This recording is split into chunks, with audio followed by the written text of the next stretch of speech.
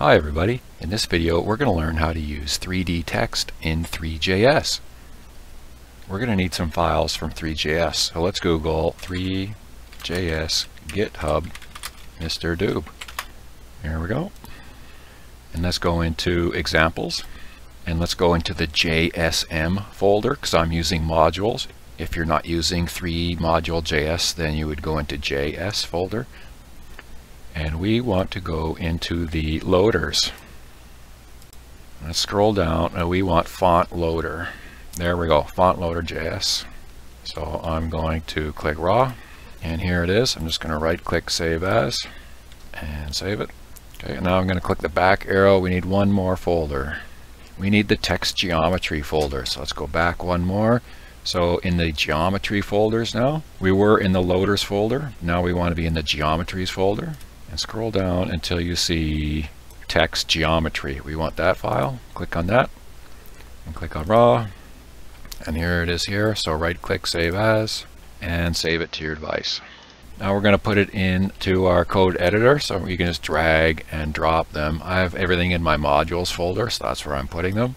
So for FontLoader.js, you're going to have to make sure the path at the beginning here, it says import these things from, it'll just say 3. You have to change it to where 3.module.js is in your code editor directory. So mine's in my modules folder, and the same thing for TextGeometry.js. Here it says import extrude geometry from. You have to change this path to wherever 3.module.js is in your code editor. Okay, now we're going to need some fonts. We just can't bring in a font from your Windows font folder. It has to be in a TypeFace JSON. So we're going to download a font we want, and then we're going to use an online converter to convert it to a TypeFace JSON and then bring it into our code editor. Good safe place to get free fonts is Google Fonts. Google Fonts, just click on that. And you know what, I think I'm just going to get Roboto. I'm just going to click download the family. I'm going to download all the Roboto. Now I'm going to have to unzip it. So I'm just going to open that folder, right click it. I'm going to extract it, hit extract. So I've got all the Roboto fonts. Now we can just pick one and turn it into a typeface JSON. I'm going to use the facetype.js typeface generator. The link for this website is in the description below. Basically, you can just pick a font and it will convert it into a face type JSON that we can use. Roboto medium, and hit convert at the bottom here. You don't have to change the settings here, you can just hit convert. There we go, and it downloads the JSON to your computer. Now all you got to do is put it into your code editor. I have a fonts folder, so I'm going to put it in there. Here is my Roboto medium regular typeface JSON. Now we're ready to use it. So the first thing I'm doing is importing all my modules. So I'm importing 3.module.js, orbit controls, the FontLoader.js, and TextGeometry.js. Okay, now I'm declaring my global variables. I just have one, it's glow. I want to control the emissive light on the text with this variable glow. And then I'm creating a scene, and now I'm creating my perspective camera, and I'm setting it at this position, and I'm looking at the origin.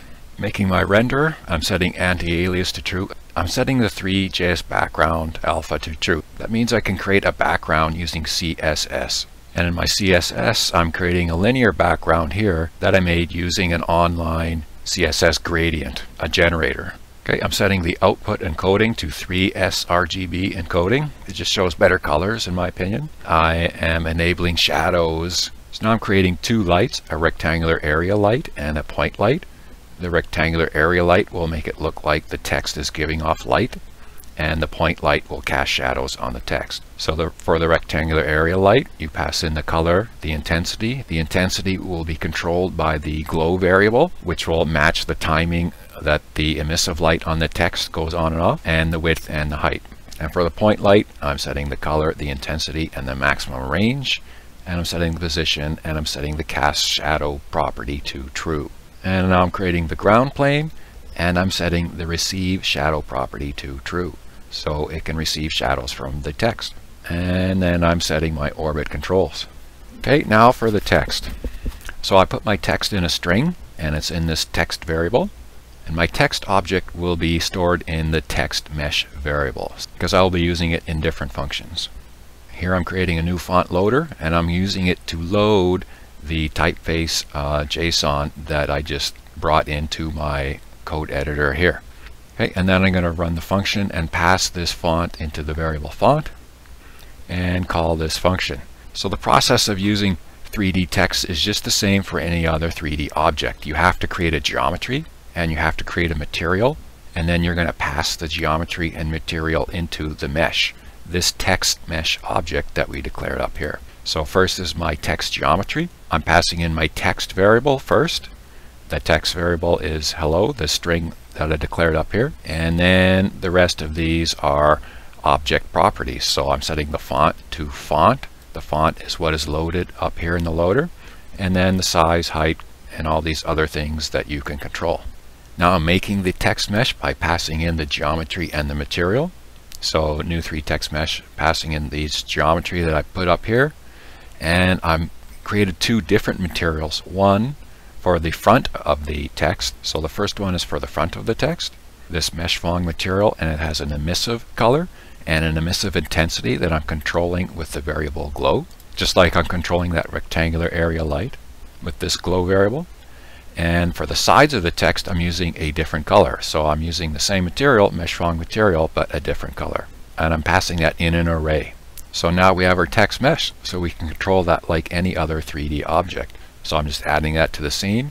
I'm giving it a position, and I'm setting the cast shadow and receive shadow properties to true. So it can cast shadows on the plane and receive shadows from other objects. And then I'm just adding an event listener and calling the animate function. And in the animate function, it's just a normal animate function. I'm requesting an animation frame, so the animate function will be called again and again and again.